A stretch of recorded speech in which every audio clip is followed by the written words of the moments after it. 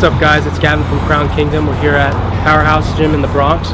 We were originally supposed to go to Bolo's in Yonkers, but they closed permanently.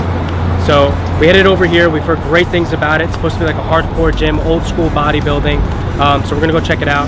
Today we're gonna work shoulders and back, maybe a little bit of biceps. So we're gonna try and grab an interview with somebody in the gym and kind of walk around and see what it's like.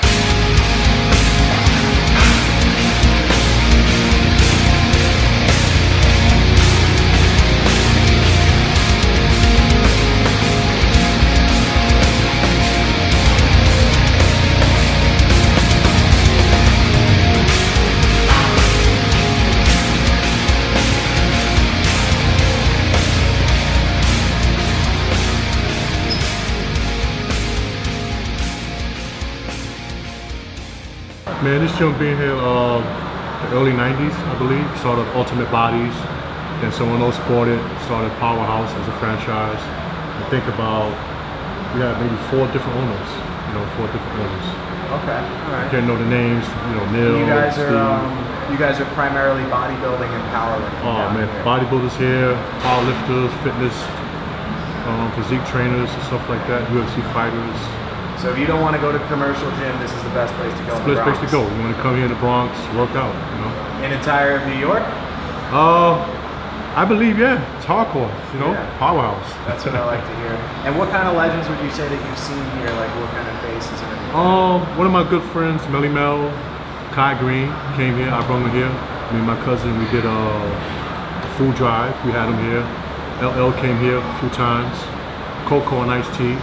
Oh yeah? Yeah, they came here. Okay. So that was a good scene, you know, and a good crowd. So we get a lot of people. All have all variety of different things here. Right. It's a family gym. You know, we have women, kids come up in here. It's a family gym, family area. You get a lot of out-of-towners come here. All right, so we just had the best workout ever.